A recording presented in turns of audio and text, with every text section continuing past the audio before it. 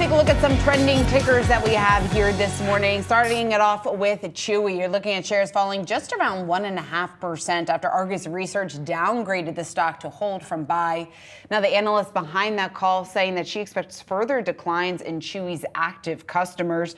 Christina Ruggieri is that analyst, lowering her recommendation on the stock. She also went on to say that she expects a substantial investment spending as the company looks to expand into Canada.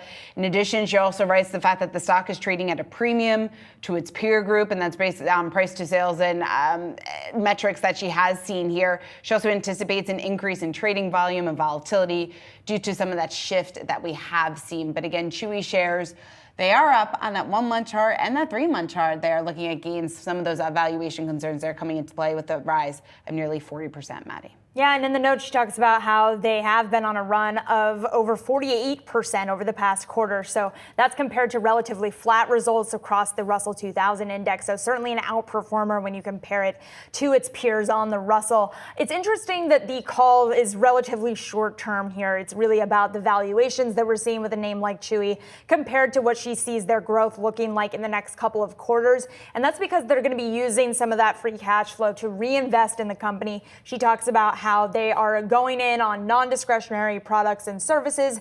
Those represent 85% of Chewy's revenue. So the company is going to continue pouring into that. They're working on piloting a vet care clinic this year. That's going to be a high margin service, but it's going to cost them a little bit more upfront on the R&D side of things. So that could be a long-term benefit for the company, but in the short term, it is going to lead to some additional R&D spending that might show up on the balance sheet and therefore in their earnings moving forward here. She does also cite the, again, as you said, Shauna, the continued declines in active customers and the weakness in the overall economy, adding this to the list of names that we've seen citing that weakened consumer really starting to buckle under the weight of inflation.